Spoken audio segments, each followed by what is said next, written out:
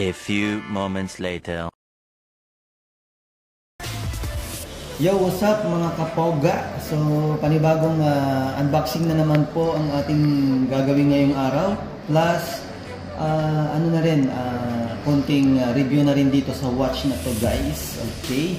So, itong watch na to guys, ito yung latest model ng GA-110. Ito. Marami siyang lumabas na ganito. May mga metal, may mga transparent, yun. Pero ngayon makikita nyo na, sigurado nag-aantay kayo kung ano na itong watch na to. Okay guys, so ngayon bubuksan na natin, or sasabihin ko muna kung ano yung model number sa inyo to. Siguro baka nagtataka na kayo niyan. Okay, GA-110LS-1ADR. Ayan, module nya, yan, 5146. Okay, so buksan na ang karton. Sa loob ng box guys, mayroon kayong makikitang international warranty, which na dito rin nakalagay ang model number ng watch, date, pangalan ng customer o kliyente nyo, okay, or ito yung stamp ng authorized dealer. Okay, ito yan. And then guys, ito naman yung dito naman nakasulat kung sino yung authorized dealer. Nandito lahat yan guys. Yan. Nakikita nyo guys, yan. Lahat ng mga yan is ito lahat yung mga authorized dealer. Okay, kung wala dito guys, so alam nyo na. So, mas maiging pumunta kayo sa mga authorized dealer guys. So, hindi ko naman sinasabi na dito kayo mismo sa amin bumili, pero at least mayroon kayong assurance na original talaga yung inyong binili. Okay guys? And then, ito yung module nya guys. 5146, 5425. So, ugaliin din natin minsan magbasa-basa mga best friend. Ayan, may mga iba't ibang langwahe dyan. Yan, may Chinese, Japanese, yan, English, kahit ano dyan guys, marami. Yan. Okay, so masyado na tayong matagal guys, so ano natin, siguro nagsasabik na kayo. Buksan na natin.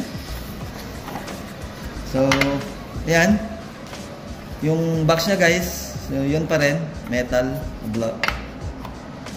Okay. Ito ko yung tinutukoy ko guys na watch. Ayan. Ito guys is yung summer look ngayon ng watches na GA-110. Ayan.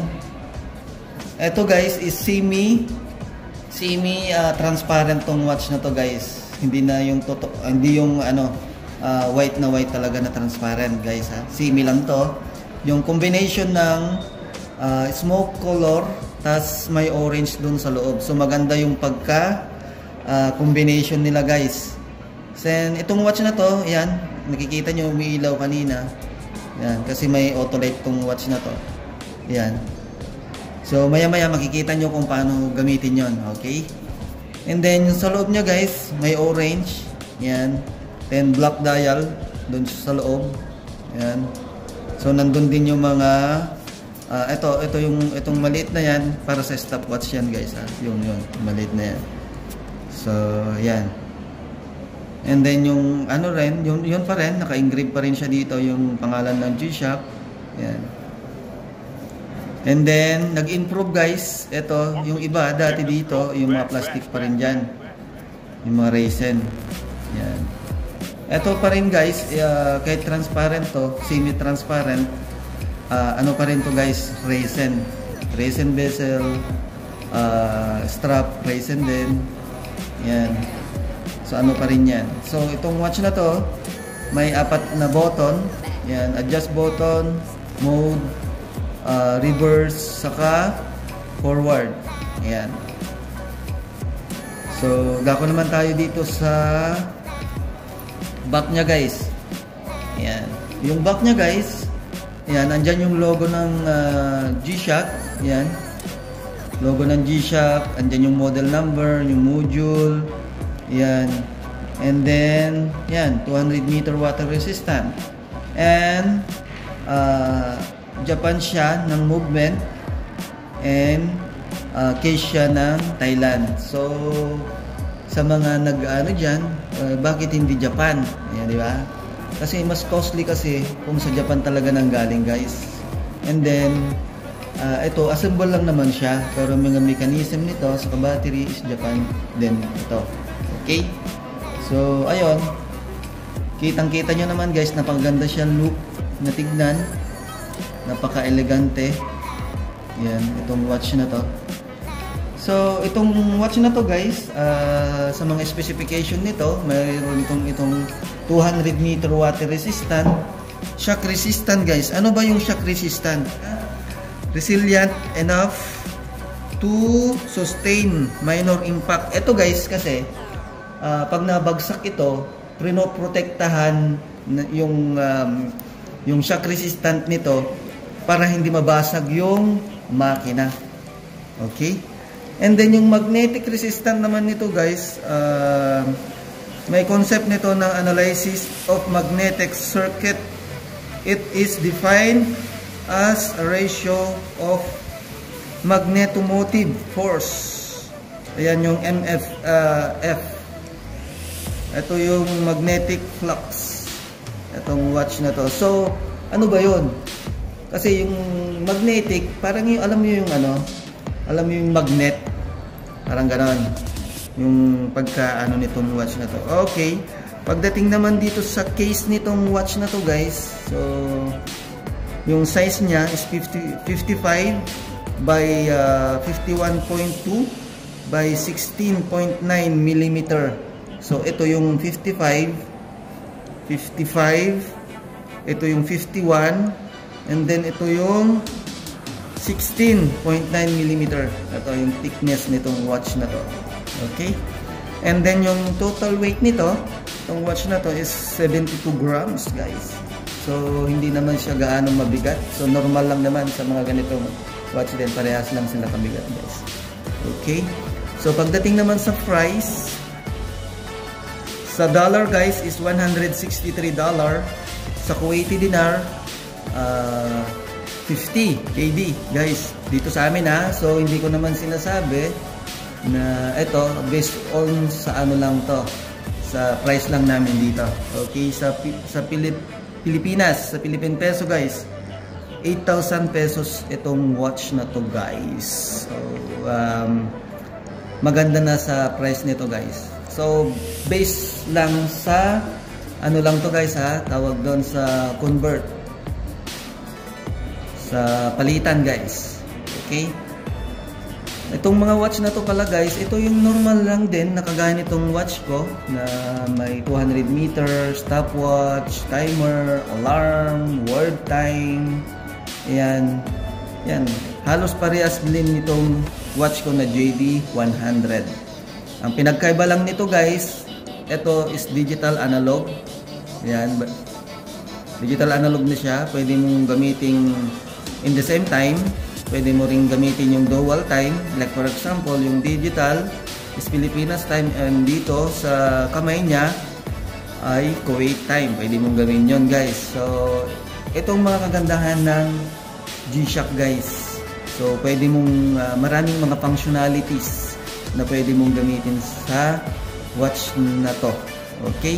So si Casio, every time naglalabas siya ng maraming mga latest model gaya nito. 'Di ba mayroong nagkaroon ng mga GA-110LS-1ADR, yung mga nauna, guys. Yan. And then nag-i-improve na iba ng mga colorway nila. 'Yun. And then, guys, sa mga watch, alam nyo naman si Casio laging nag-surprise sa atin. Naglalabas ng mga magagandang relo natin. Okay? So, ang kagandahan ng mga G-Shock, guys, siya pa rin kasi ang may hawak ng pinaka matibay na relo sa Guinness Book of Record, guys. Nakatala ito hanggang ngayon, guys. So 3 years from now or 3 years ago, ano to, guys, 25 tons pinadaanan ng ano to, guys. Biruin mo yon, pinadaanan ng 10-wheeler truck. So hindi nabasag. Yun ang kagandahan ng mga G-Shock, guys. Kasi itong meaning ng G-Shock na yan, guys, yung G na yan is gravity. Gravitiya. Ayun kung baga, guys. Okay? So masyado tayong nagtatagal. So dapat tayo sa mga ano niya, guys, sa mga functions. Andito siya, guys. Kung gusto mong titignan yung mga function, guys, andito ka lang sa mode. Yan. Yan yung stopwatch niya. Andyan yung timer, yung word time, yung alarm, and then yung time setting.